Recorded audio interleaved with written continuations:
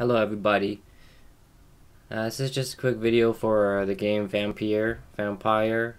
My game was stuck at 62 FPS on max settings. I have a 1080 NVIDIA GTX, so it's clearly not the case. And my monitor's max is 144 refresh rate. So the way I figured it out was to go to C drive, users, your profile, app data, local, AV game saved, config, Windows no editor, then go to game user settings and look for frame rate limit.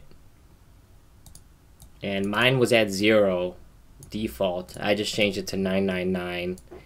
And then when I launched, then I saved it. Then when I launched Vampyr on max settings, I get about 120 FPS to about 140. That's how I got mine fixed. Hopefully it helps you guys. Just show you real quick. That'll be it. And I also did not have to change it to read only because I didn't add any new lines to the text file.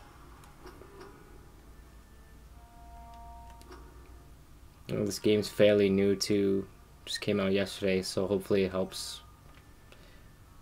you guys out.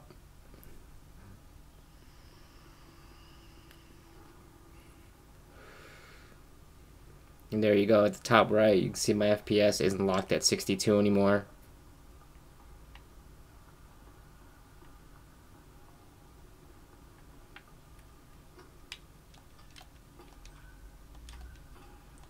And you see I'm at max settings. Alright.